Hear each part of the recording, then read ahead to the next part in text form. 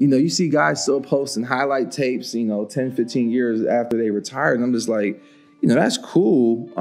But like, you got to let that go. And people kept asking me like, how you feel about the Titans, this year. And, they're in the AFC Championship. And I was like, man, you know what?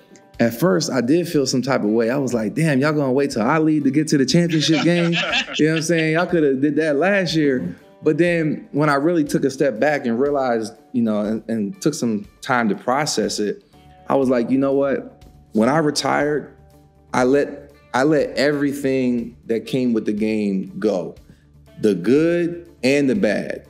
So the injuries that come with it, the pain waking up every day, the defeats and the playoffs and the championships and the wins and the success. And I let all of that go. So for me, that was a moment in time where I said, you know what? I'm detaching myself. That is, I'm closing that chapter. I'm starting a new one, and had to be very intentional about that.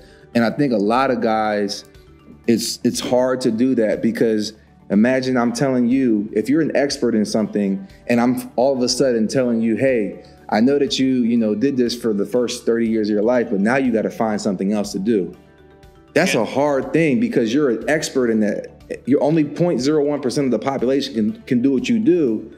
And that made you significant. Now it's like, hey, go figure something else out. And that's a very foreign territory that you enter into. So if you don't adequately prepare yourself for that, it gets very uncomfortable.